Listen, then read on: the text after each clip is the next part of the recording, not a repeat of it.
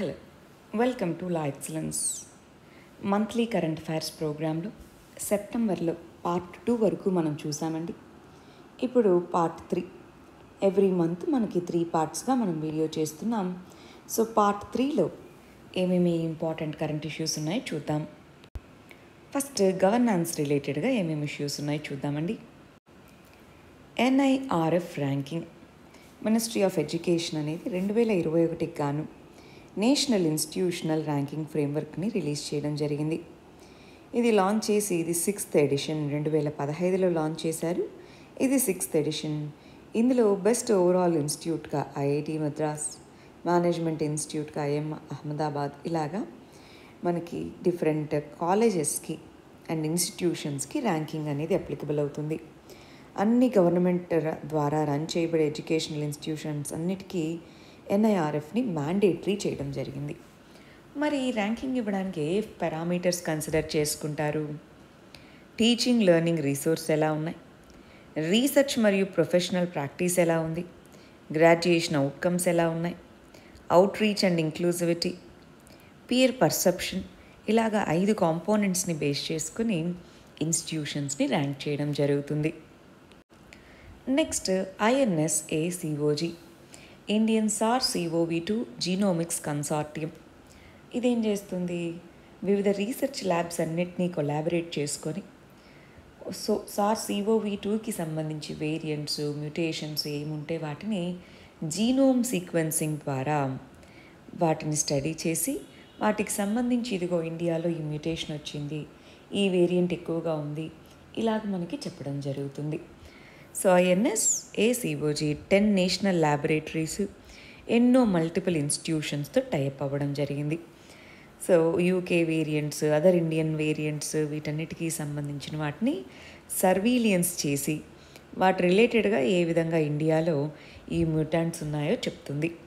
దీన్ని ఎవరెవరు కొలాబరేషన్తో తీసుకొని వచ్చారు? డిపార్ట్మెంట్ ఆఫ్ బయోటెక్నాలజీ, ICMR, ఇవన్నీ కలిసి ఈ నెట్వర్క్ని తీసుకొని రావడం జరిగింది. Next issue national financial reporting authority, NFRA అంటాం. సో ఇది verified accurate database of కంపెనీస్ని create చేయడానికి మెజర్స్ తీసుకుంటున్నాము, ఆ ప్రాసెస్ స్టార్ట్ చేశాము అన్నమాట. అసలు ఏంటి NFRA అంటే? NFRA అనేది కార్పొరేట్ డేటా మేనేజ్మెంట్, దీనికి సంబంధించింది. ఏ మినిస్ట్రీ కింద? మినిస్ట్రీ ఆఫ్ కార్పొరేట్ అఫైర్స్ కింద. ఇందులో ఇది ఏం చేస్తుందంటే ఈ కంపెనీస్ చట్టం కింద ఏవైతే ఓవరాల్గా రిజిస్టర్ అయ్యారో వాటికి సంబంధించి ఆడిట్ అనేది జరుగుతుంది ఆ కంపెనీస్కి. వాటన్నిటికీ రెగ్యులేటర్గా ఈ NFRA ఉంటుంది. సో NFRA అనేది అసలు ఎందుకు వచ్చింది? వివిధ రకాల ఆడిటర్స్, చార్టర్డ్ అకౌంటెంట్స్, వాళ్ళ కంపెనీస్, వీటి ద్వారా వివిధ కార్పొరేట్ స్కామ్స్కి హెల్ప్ చేస్తున్నారు. సో అలా కాకుండా ఎప్పటికప్పుడు ఆడిటింగ్ కంపెనీస్ని రెగ్యులేట్ చేసడానికి వచ్చిందే నేషనల్ ఫైనాన్షియల్ రిపోర్టింగ్ అథారిటీ. మరొక కాంప్రిహెన్సివ్ డేటాబేస్ని క్రియేట్ చేద్దామన్నది ప్లాన్ అనమాట. అందువల్ల ఇది మనకి న్యూస్లో ఉంది.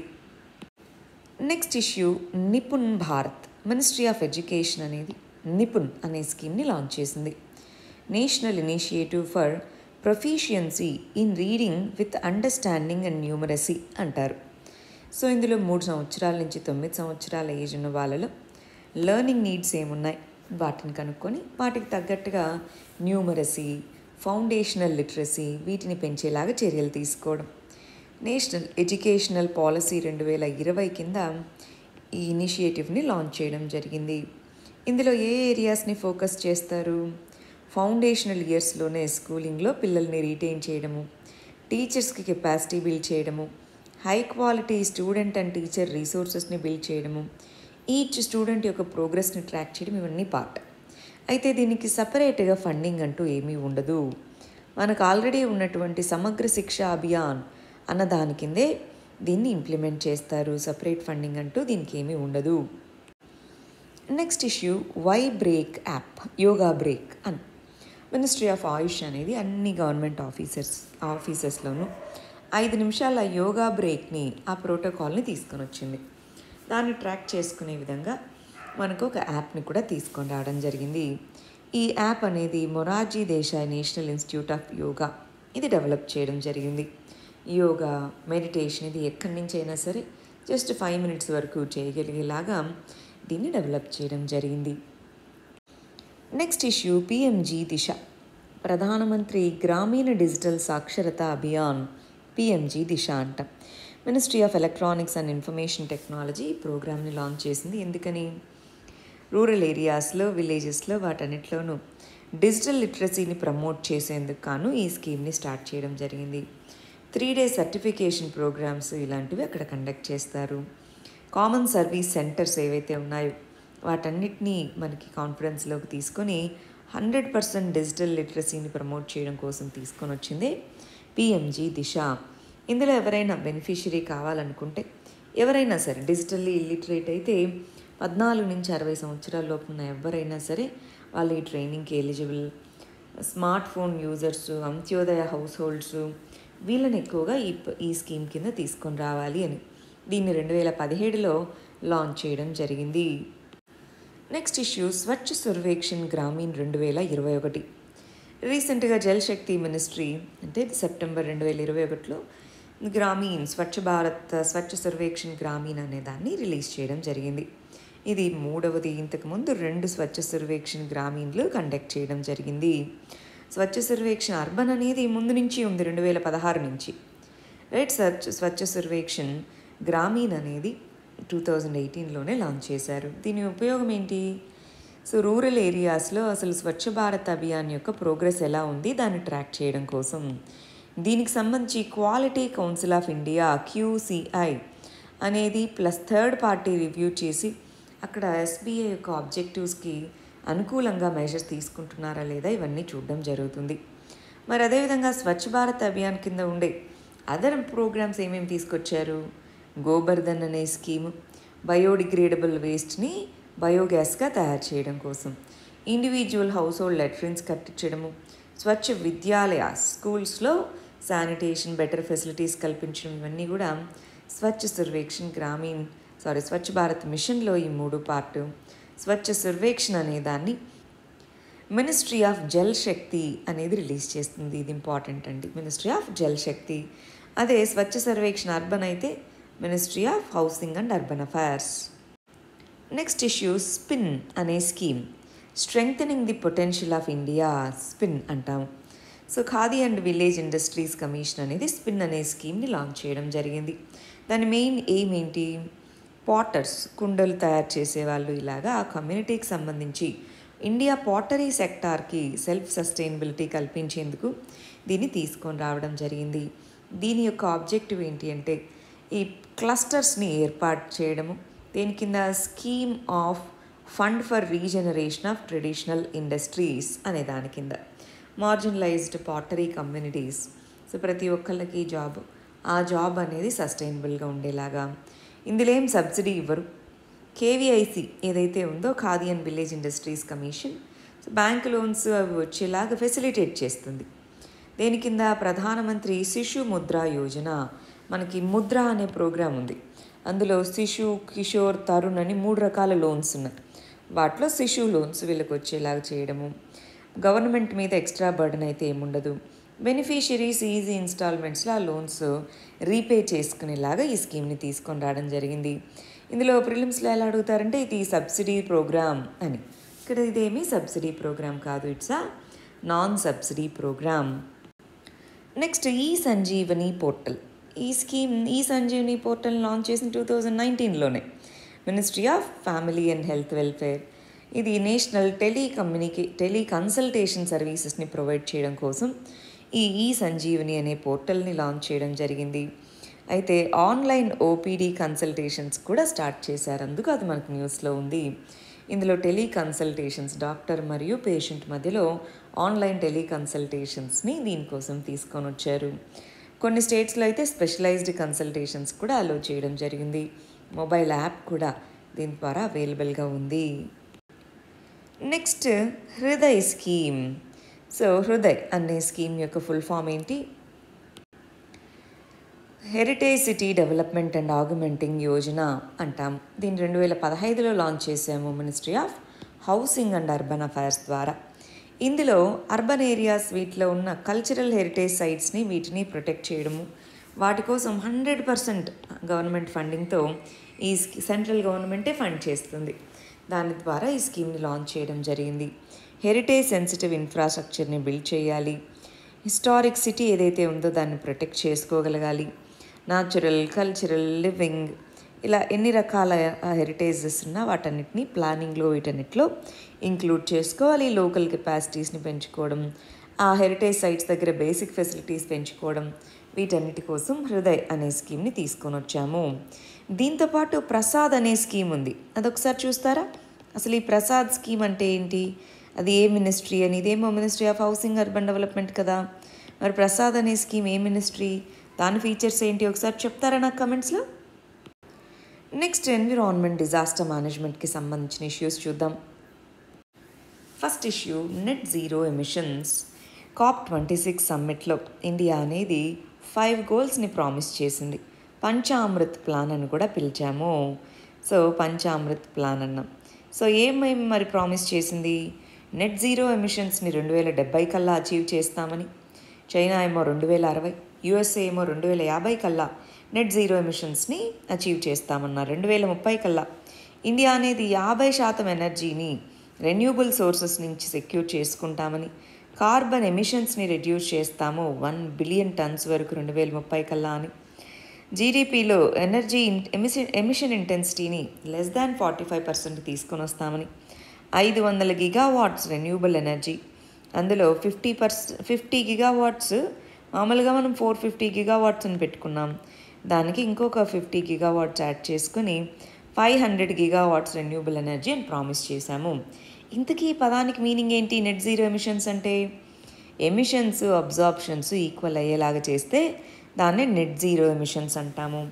ఆ విధంగా నెట్ జీరో ఎమిషన్స్ని ఎప్పటికల్లా అచీవ్ చేస్తామన్నా 2070.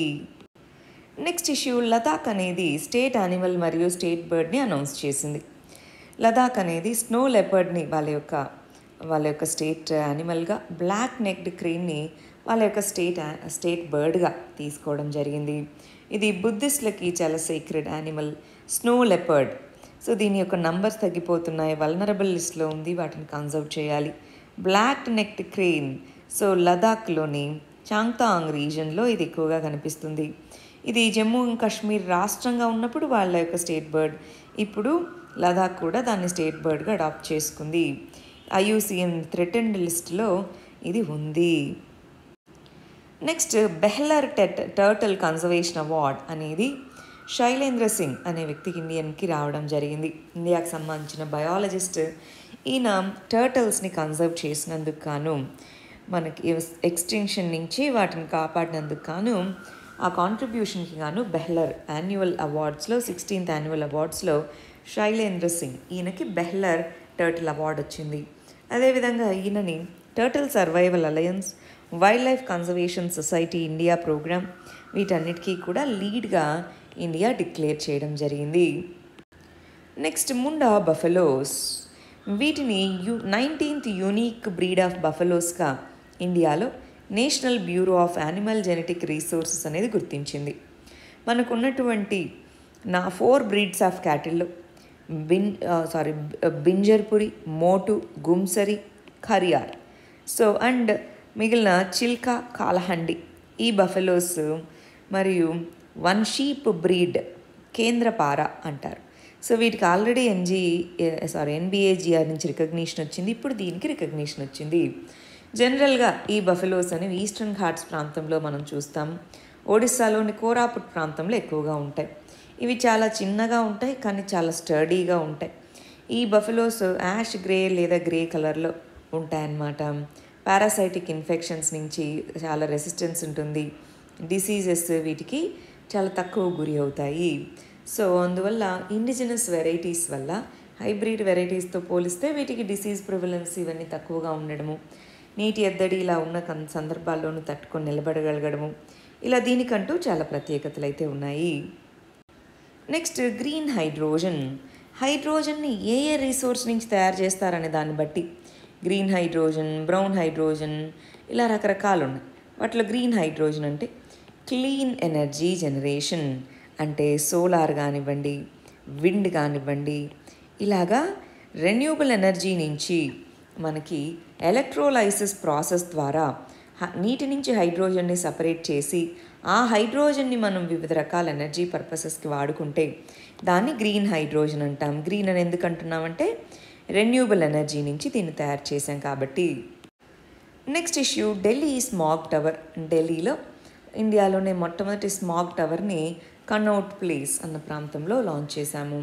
అంటే ఇది ఎయిర్ని తీసుకొని దాన్ని ఫిల్టర్ చేస్తుంది, ఓపెన్ ఎయిర్ ఫిల్టర్ లాగా పిలవచ్చు అనమాట. లార్జ్ స్కేల్ ఎయిర్ ప్యూరిఫైయర్స్ లాగా ఇవి మనకి పనిచేస్తాయి. Multiple layers of air filters వీటిలో ఉంటాయి. చైనాలో ప్రపంచంలో అన్నిటికంటే అతిపెద్ద స్మాగ్ టవర్ అనేది ఉంది.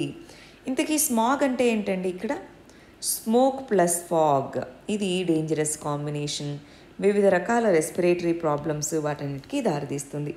సో అటువంటి కంటెక్స్లో ఈ స్మాగ్ని వీటిని ఎదుర్కొనేలాగా ఆ ఎయిర్ని ప్యూరిఫై చేసేలాగా స్మాగ్ టవర్స్ అనే ఐడియాని తీసుకొని వచ్చారు.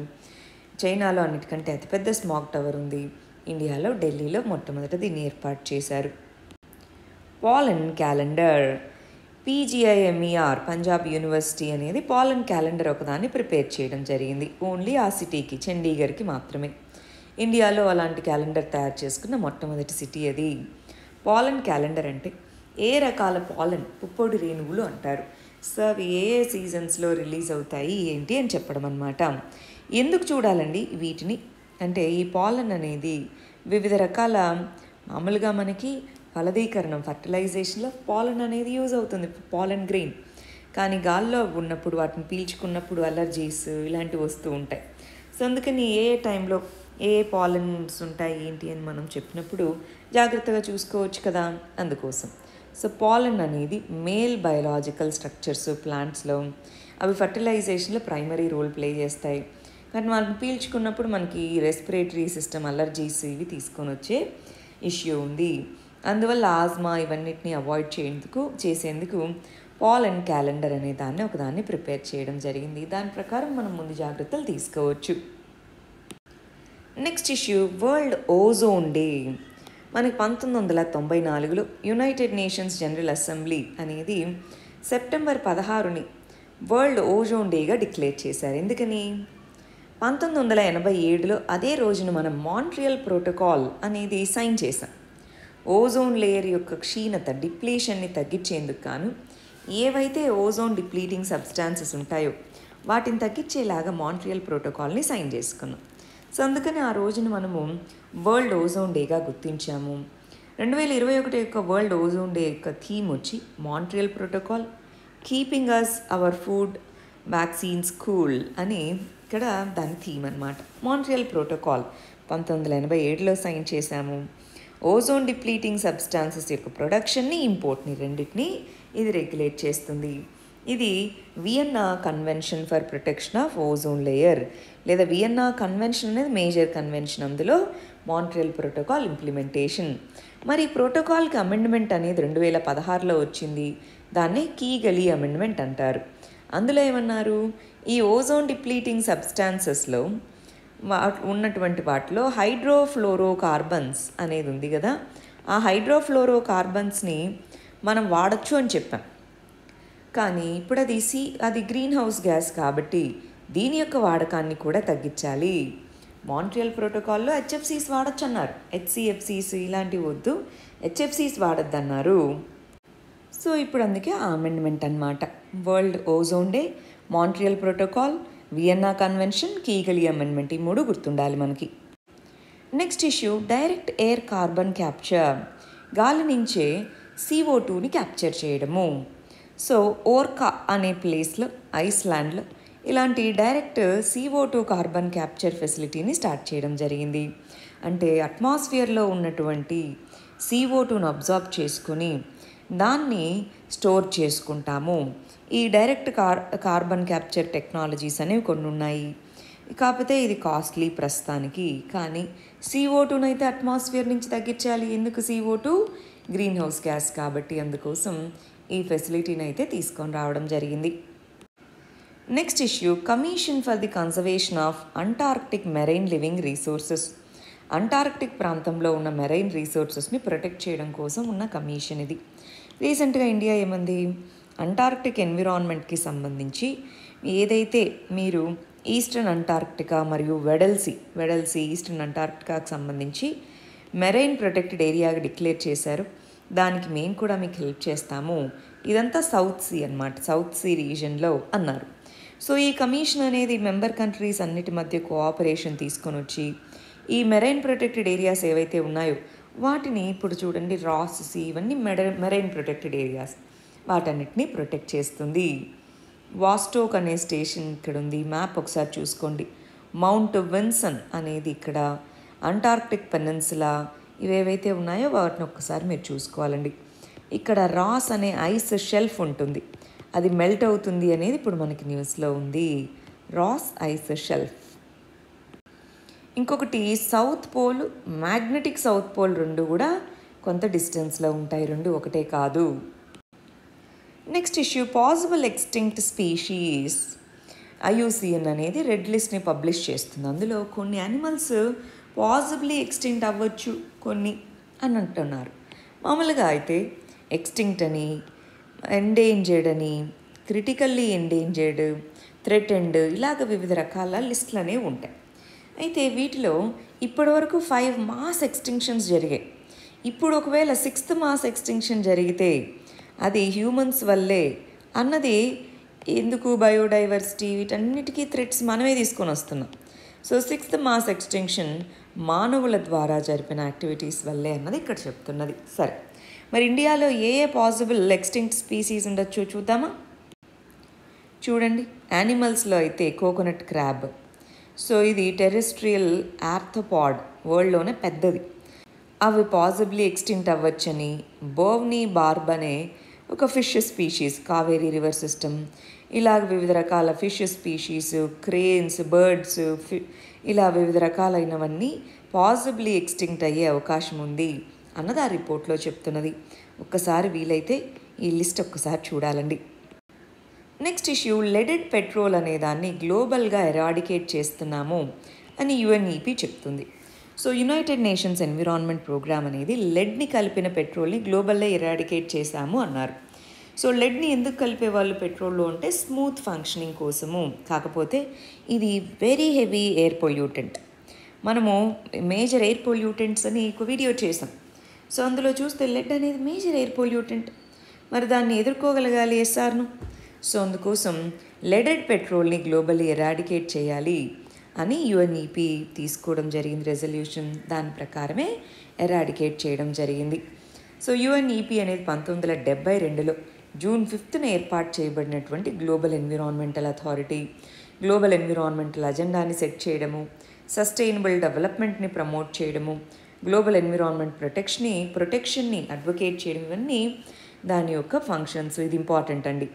ఎమిషన్ గ్యాప్ రిపోర్ట్ రిలీజ్ చేస్తుంది, adoption gap report, global environment outlook frontiers ఇవన్నీ కూడా రిలీజ్ చేస్తుంది. ఇది బీట్ పొల్యూషన్ అని, UN 75 అని, world environment day, wild for life ఇలాంటివన్నీ కూడా దాని యొక్క మేజర్ క్యాంపెయిన్సే. నైరోబీ కెన్యాలో దాని హెడ్ క్వార్టర్స్ అనేది ఉంది, UNEP యొక్క హెడ్ క్వార్టర్స్ అనేది ఉంది. Next కొమాడో dragons. ఇవి ఇండోనేషియా ప్రాంతంలో కొమాడో నేషనల్ పార్క్లో ఎక్కువగా మనకు కనిపిస్తాయి. దగ్గరగా ఉండే ఫ్లోర్స్ అనే ఐలాండ్స్లో ఎక్కువగా కనిపిస్తాయి. వీటి సంఖ్య విపరీతంగా తగ్గుతూ వస్తుంది. సో ఎందుకని అంటే over exploitation, habitat loss, illegal trade వీటన్నిటి వల్ల. సో డైరెక్ట్ థ్రెట్ అనేది ఉంది. ఇప్పుడు ప్రస్తుతానికి ఎండేంజర్డ్లో ఉంది, బట్ దీనికి డైరెక్ట్ థ్రెట్ అనేది ఉంది. సో అందువల్ల అసలు ఏ స్పీషీస్ రికవర్ అవుతున్నాయి ఏంటి వీటన్నిటి కోసం గ్రీన్ స్టేటస్ అనే దాన్ని IUCN ఒకటి లాంచ్ చేసింది. అంటే స్పీషీస్ రికవరీ ఎలా ఉంది ఏంటి అని చెప్పేసి వివిధ రకాల స్పీషీస్ అనేవి తగ్గిపోతూ వస్తున్నాయి. నెక్స్ట్ 5 yearsలో ఇవి థ్రెటెండ్ నుంచి క్రిటికల్లీ ఎండేంజర్డ్కి వెళ్ళచ్చు. ఇవి కనుక ఇలానే కంటిన్యూ అవుతాయి, అది ఇక్కడ చెప్తున్నది. నెక్స్ట్ ఇష్యూ, సైక్లోన్ ఇదా. మనకి USAలోని లూజియానా ఈ ప్రాంతంలో సైక్లోన్ ఇదా అనేది లాస్ట్ సెప్టెంబర్లో హెవీ డిస్ట్రక్షన్ని కలగజేసింది. మనం దాన్ని వాళ్ళు హరికేన్స్ అంటారు. మనము ఇండియన్ ఓషన్ ప్రాంతం వీటిలో అయితే సైక్లోన్స్ అంటాము, వాళ్ళు అట్లాంటిక్ ఓషన్ వీటిలో అయితే హరికేన్స్ అంటారు. సో హరికేన్స్ అసలు ఎలా ఏర్పడతాయి? వామ్ ఏరియాస్ ఉన్నప్పుడు లో ప్రెషర్ జోన్స్ వస్తాయి. సేమ్ మన సైక్లోన్స్ ఎలా ఏర్పడతాయి అదే ప్రాసెస్ అన్నమాట. సో ఆ విధంగా హరికేన్ కత్రినా తర్వాత హైయెస్ట్ డిస్ట్రక్షన్ని కలగజేసింది ఈ సైక్లోన్ ఇదానే. అందుకే వరల్డ్ మెట్రలాజికల్ ఆర్గనైజేషన్ అనేది ఈ నేమ్ని ఇంక వేరే సైక్లోన్స్కి కానీ హరికేన్స్కి కానీ వాడకూడదు, ఎందుకంటే అంత హ్యూజ్ స్కేల్ డిస్ట్రక్షన్ ఇది కలగజేసింది అని దాన్ని పక్కన పెట్టారు నేమ్ని. ఇది category 4 extremely dangerous cyclonic storm అనమాట. సో ఇందాక చెప్పినట్టు అట్లాంటిక్ ఓషన్లో వాటిని హరికేన్స్ అని పిలుస్తారు. ఇండియన్ ఓషన్లో మనం సైక్లోన్స్ అని అంటాము. Next coal based hydrogen production. ఇందాకే మనం గ్రీన్ హైడ్రోజన్ అన్నాం. కోల్ను ఉపయోగించి కనుక మనం హైడ్రోజన్ని ప్రొడ్యూస్ చేస్తే దాన్ని బ్రౌన్ హైడ్రోజన్ అంటారు.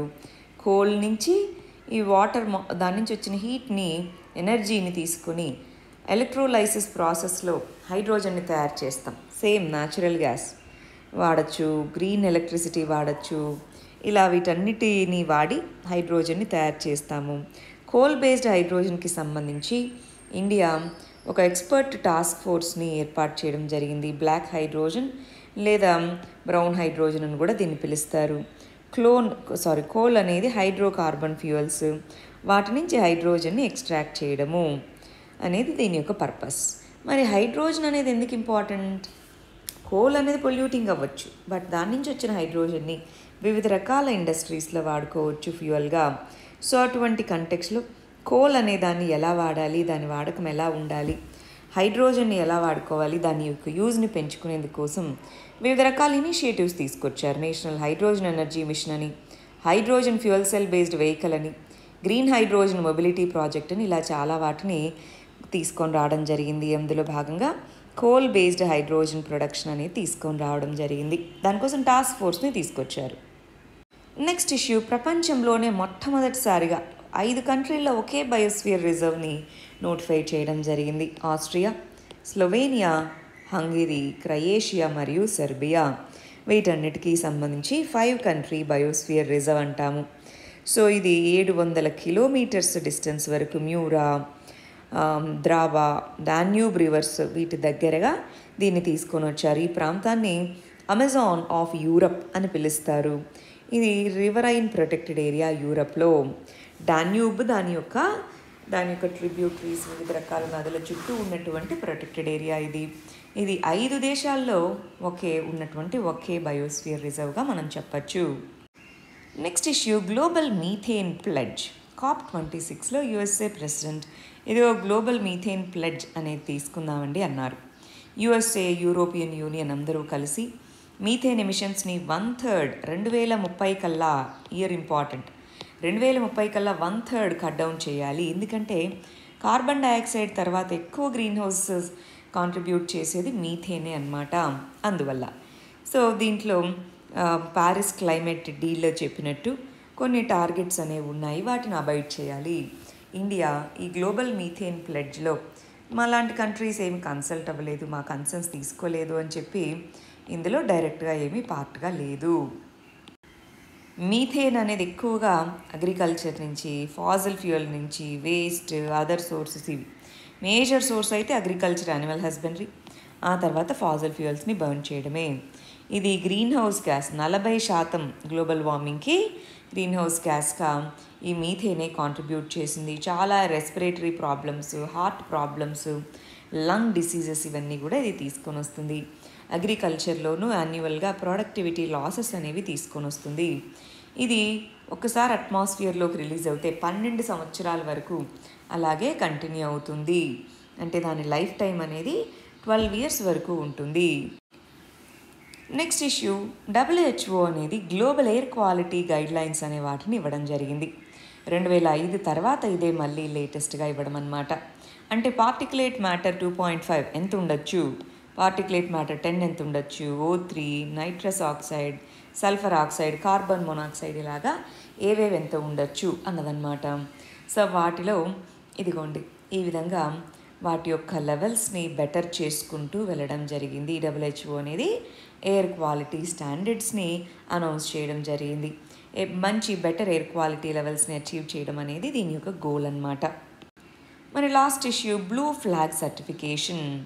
మరి లాస్ట్ సెప్టెంబర్లో అంటే 2021 సెప్టెంబర్లో ఫౌండేషన్ ఫర్ ఎన్విరాన్మెంట్ ఎడ్యుకేషన్ ఇదే మనకి బ్లూ ఫ్లాగ్ సర్టిఫికేషన్ ఇచ్చేది. అది బ్లూ ఫ్లాగ్ సర్టిఫికేషన్ని తమిళనాడుకు సంబంధించినటువంటి కోవలం, పుదుచ్చేరికి సంబంధించి ఈడెన్ ఈ బీచెస్కి ఓవరాల్గా బ్లూ ఫ్లాగ్ సర్టిఫికేషన్ ఇచ్చింది. దాంతో టోటల్గా బ్లూ ఫ్లాగ్ సర్టిఫికేషన్ ఉన్నవి 10 అయ్యాయి. సేమే ఉన్నాయి ఒకసారి చూడాలి. ఇక్కడ దీవుకి సంబంధించి ఇలా వివిధ రకాల బీచెస్ ఏమేం బీచెస్కి ఇవ్వడం జరిగింది ఒకసారి మనం లిస్ట్ చూసి పెట్టుకోవాలన్నమాట.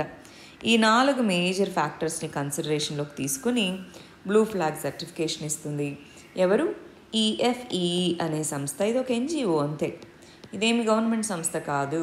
దీనివల్ల ఏమవుతుంది అంటే టూరిజం వీటికి దీని మీద కొంత కాన్ఫిడెన్స్ అనేది పెరుగుతుంది. ఓకే, ఈ బీచెస్కి రావచ్చు అని.